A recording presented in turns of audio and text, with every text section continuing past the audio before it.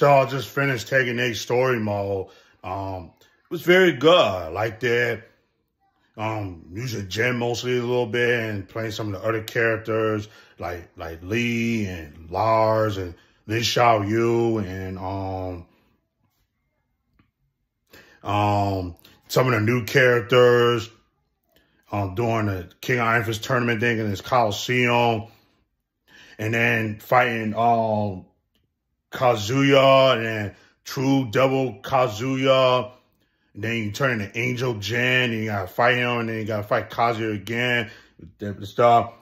The fight scenes in this game and the story mode are great. It kind of reminds me like Dragon Ball Z, like Goku versus Frieza or Goku versus Vegeta and some of the things they was doing and everything. And it's good. It's very good. And then there's a mid-credit and a post-credit scene that sets up for the next game, Tekken 9. They probably already working on right now, Namco. But it was great to play the story mode, Tekken 8. And so I'm a big Tekken fan, been for a long time. Mostly played all the games and everything. So it was great.